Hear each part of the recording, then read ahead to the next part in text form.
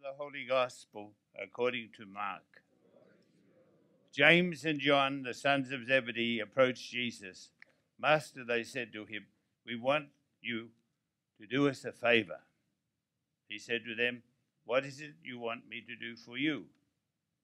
They said to him, allow us to sit one at your right hand and the other at your left in your glory. You do not know what you are asking, Jesus said to them. Can you drink the cup that I must drink, or be baptized with the baptism with which I must be baptized? They replied, we can. Jesus said to them, the cup that I must drink you shall drink, and with the baptism with which I must be baptized you shall be baptized. But for seats at my right hand and on my left, these are not mine to grant. They belong to those to whom they have been allotted. When the other 10 heard this, they began to feel indignant with James and John. So Jesus called them to him and said to them, you know that among the pagans their so-called rulers lord it over them, and their great men make their authority felt. This is not to happen among you. No, anyone who wants to become great among you must be your servant, and anyone who wants to be first among you must be slave to all. For the Son of Man himself did not come to be served, but to serve, and to give his life as a ransom for many. The Gospel of the Lord. Praise to you, Lord Jesus Christ.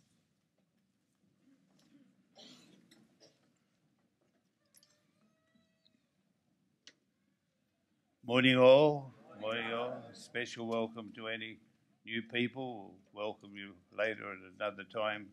Other people will do that, I'm sure. Somehow or other there's a change in the weather, hasn't it? It feels as though does it want to go back to winter again, but it won't happen, I promise it won't happen. I'm reminded James and John, the sons of Zebedee, when we studied scripture, going in the seminary, which is so long ago I can hardly remember it. And I can remember very little of what I learned as a student, I can tell you. But one thing we did an oral exam every year, 5 minutes with the professor, every term. Frightening, absolutely frightening. And he always had the Latin text. And I remember one of my confreres got asked, who was the father of the sons of Zebedee? And he said, I don't know. So that's a little bit of my past that needs healing. Yeah. So the sons of Zebedee, James and John, approached Jesus and said, Master, we want you to do us a favor. And Jesus said to them, what is it that you want me to do for you? Jesus says that question many times in the scriptures. What do you want me to do for you? One time we might be able to draw that out in the way that people answered the question, What would you say if Jesus said, what do you want me to do? Wait a minute, or can you, half heal my leg, or can you solve some of, what do you want me to do? Next week we'll see Bartimaeus. He's the best one at answering that question. He wanted the lot straight away. Lord, that I can see again. Wow, Jesus knew what he wanted. These two guys wanted some promotion in the kingdom. They wanted to sit one at the right hand and one at the other. And Jesus gives them an invitation to be martyrs, to give their life. Can you drink the cup, and can you be baptized with the baptism? And they say they can. I wonder if they knew what it meant. Hardly, right? Hardly. But we know what Jesus meant by the cup that he must drink in the garden when he said, Father, let this cup pass from me. And I don't know, I struggle with the concept of being a martyr for the Lord very much. I wasn't keen on it. I'll give you a clue. I wasn't very keen on it at all, and I certainly didn't volunteer for it. And I struggle with the thought, what would I do, I was reading during the week of Teresa of Avila. She ran away from home when she was 4 with the boy her mate. I don't think they were at school. Her neighbour, 4-year-olds, ran away from home when they heard that people were being persecuted for the faith in Africa. She ran away at home at 4 years of age to try and get to Africa so that she could be a martyr for Jesus. You know, I never had that in my heart, I can tell you. I ran away from home at about the same age, but for a totally different reason, for which I caused my mother and father a lot of grief. You know, like that you read in the lives of the martyrs, and then you say to the Lord, how come I haven't got that? I haven't got that fire in me that I really want to. I'm really looking forward to dying for the faith. I never had it, and I can tell you I still haven't got it. I still haven't got it, but I've learned to live with what commitment means and what Jesus' answer means. Am I willing to drink the cup and to take the baptism which I must be baptized? Seats at the right hand and the left hand are not available to me. That's fine, but they belong to those who have been allotted. But what's available to me is to know that the cup that's been allotted to me and the baptism that's been allotted to me is a call from the Lord. And I just learned to be able to say with all my heart, if the Lord gives me the call, the Lord will give me the power. If with the call comes the power. In every aspect of the spiritual life, with the call comes the power. And, you know, every day we don't know the future. Thanks be to God, in many ways, we've got no idea where the Lord will call us along the way, but we're ready to go and we're ready to be with him. We hope it doesn't involve too much suffering and too much pain, and we hope it doesn't involve death, but we trust the Lord. With the call will come the power, and I've got to that stage with the Lord.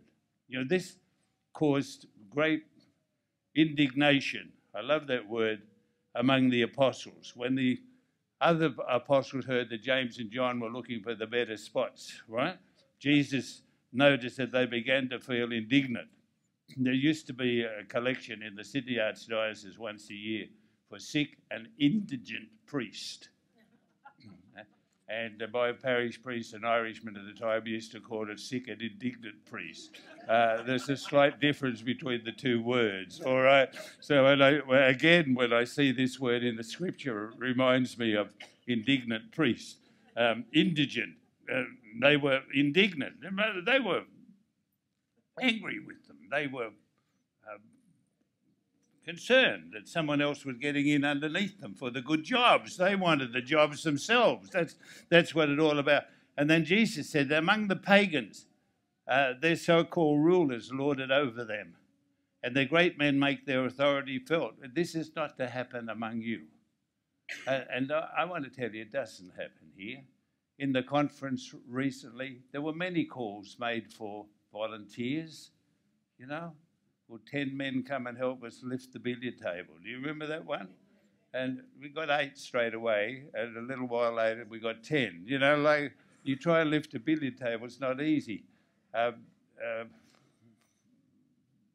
Deborah asked a couple of times to bring vestments from downstairs to upstairs. You know that. They're things that I saw and noticed. But there were many other things I didn't see. The people in the tuck shop never got to hear a conference talk. The guys out on the parking and the ladies out on the parking, I don't know who they were or what they were doing, but I know they did a good job and solved all the parking. And you know, there comes a time, and we always need people that will serve. And we learn that, and we learn that in the community. We learn that in any family. Anyone who wants to become great among you must be your servant, and anyone who wants to be first among you must be the slave of all. Why? Because the Son of Man himself did not come to be served, but to serve, and to give his life as a ransom for many. This is the first time we find the term the Son of Man in Mark. That's a talk in itself. It's Jesus' preferred title for himself, Son of Man. It's from Daniel.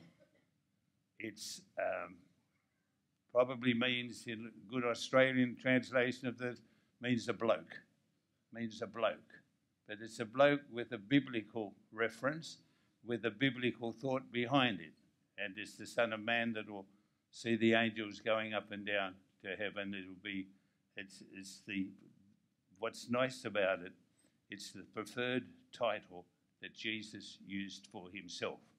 And as we get almost to the beginning of the Passion and Holy Week in the Gospel of Mark, we're up to the 29th Sunday, so we're getting, once we turn 30 in the liturgical year, we're getting pretty close to the end of the year.